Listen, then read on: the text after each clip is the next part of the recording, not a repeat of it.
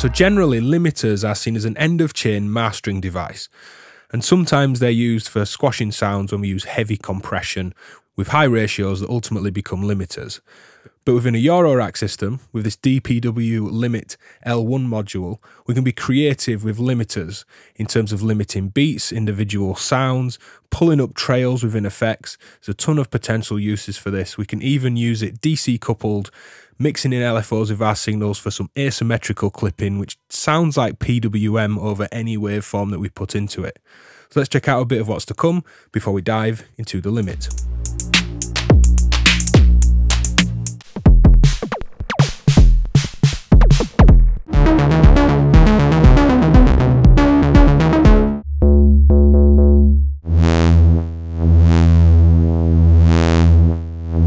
So the limit is an ultra simple 6 HP module from DPW. We have an input and an output 3 times over, a limit level, effectively a gain knob for each of these limiters, an AC-DC switch which will AC or DC couple the behaviour of channels 1 and 2, and there's a jumper on the back for AC or DC coupling channel 3. Now, to put this really simply, AC is alternating current, and we generally expect that to be audio. DC would be direct current, and this could be a standing offset, such as just a 1 volt signal that just holds, it doesn't alternate, or it could be sub-audio CV as well. And in that DC mode, we can be quite creative, mixing LFOs with audio to create PWM-like effects and this asymmetrical clipping as the DC signal, say an LFO, mixes with, say, an audio wave. So let's get into some patches. So to start with, we have quite a busy patch, but there's not as much going on as this cable spaghetti may suggest. I have 4 drum sounds coming from these proc modules into this MA mixer. These are being mixed together alongside this kind of detuned bass type sound, and the whole mix is simply coming into the limit, the L1. Now with the level set quite low, and I'm just coming into channel 1 and out of channel 1 currently, we're going into data just for a nice little visual, and that's what I'm recording.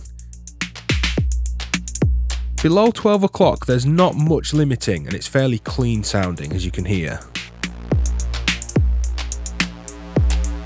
But listen, as I turn it up, that kick's probably going to be the first thing we notice starts to square off.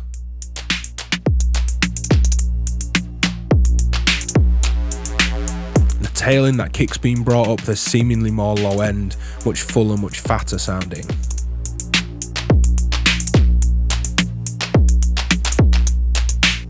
And then up full, that snare starts to snap that bit more, and the top end feels a bit more crunchy.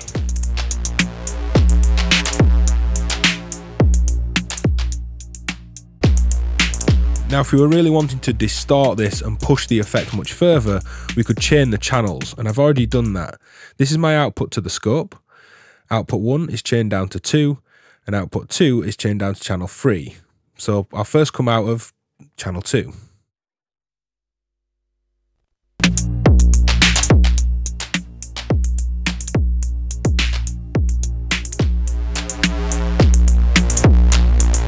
Much more drive, more aggressive compression limiting.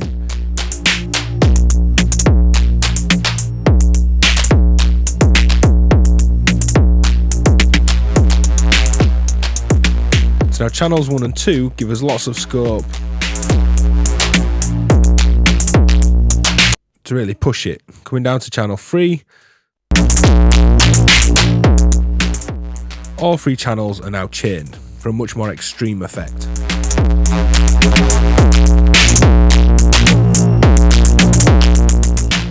So we've heard the limit processing a beat, but it's great for processing individual sound as well. So here I have a kick, a snare and a rim shot going through some filtering and some reverb. These are then being brought together in this mixer. Now doing it individually, it means I can shape the distortion and limiting on each part of this drum beat as opposed to over the whole thing. So let's try and drive this kick.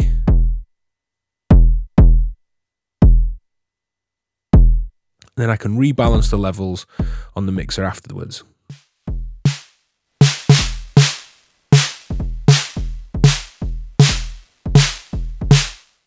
And it's driving that tonal element of this snare, but also bringing up that noise tail as well. And I want that fairly clean.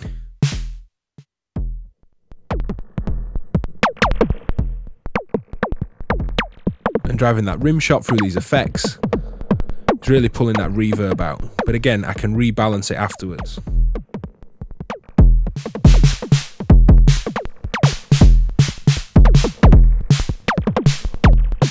So the limiter works great just as a simple distortion and a way of adding some saturation and clipping to synth lines.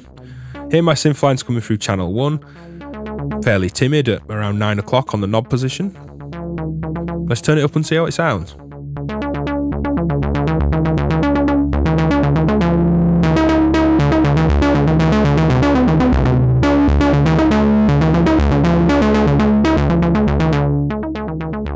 I'm going to turn that resonance up on the filter.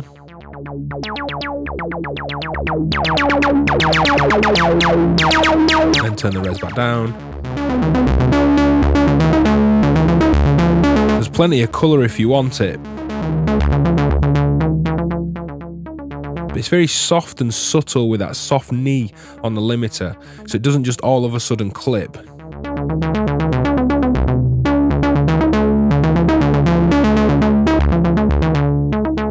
Let's hear that against some effects and a kick.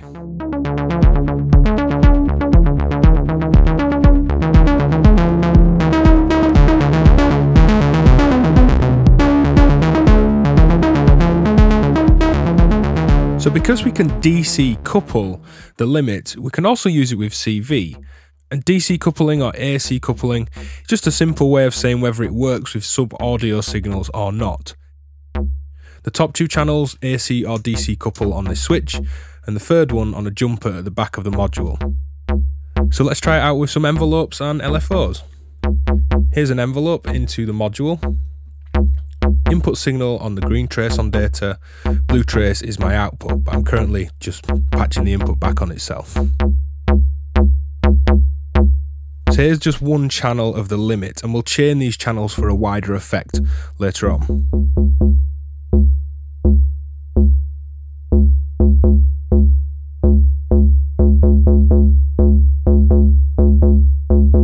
If I just make this a little bit bigger,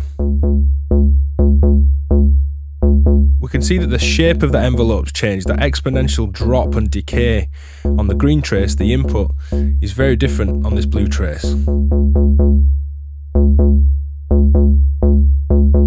Almost kind of logarithmic at the top and linear in its kind of more falling lower values.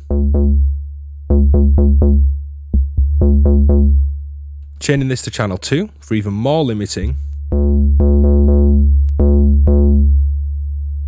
It starts to sound very clipped.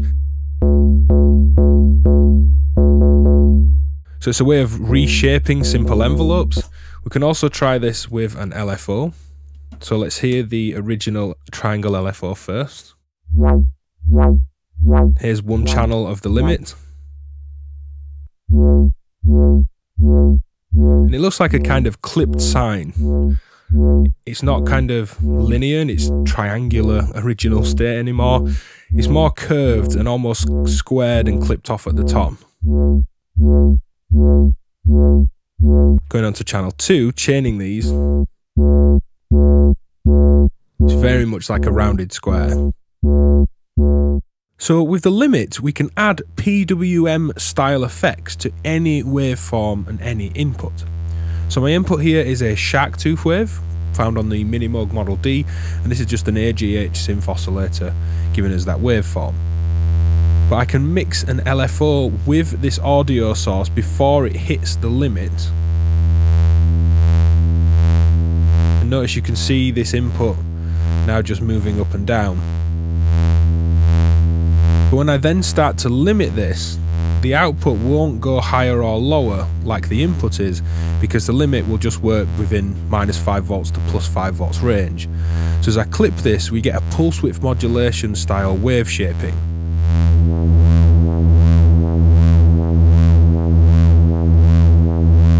And the depth of that LFO, the amount of LFO mixed externally with this input audio, is effectively the depth of PWM-like effect. Change the rate of that LFO.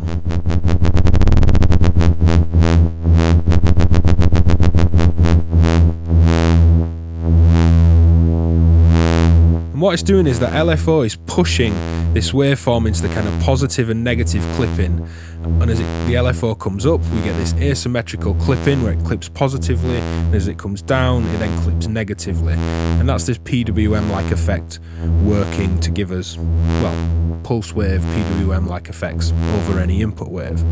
We could do it on, say, a triangle wave. So we can see a triangle wave and an LFO mixed on the scope, just kind of bouncing around. But here's that PWM limit wave shaped version of it on our output. Let's add a sequence to our oscillator. Slightly faster LFO. And it very much sounds like PWM, and you can think of it like that in your patching. So thanks for checking out these ideas of ways to be creative with a limiter within a Eurorack system with the DPW Designs L-1 limit module. Check out other future music modular monthly videos in the playlist on this channel, and thanks for watching.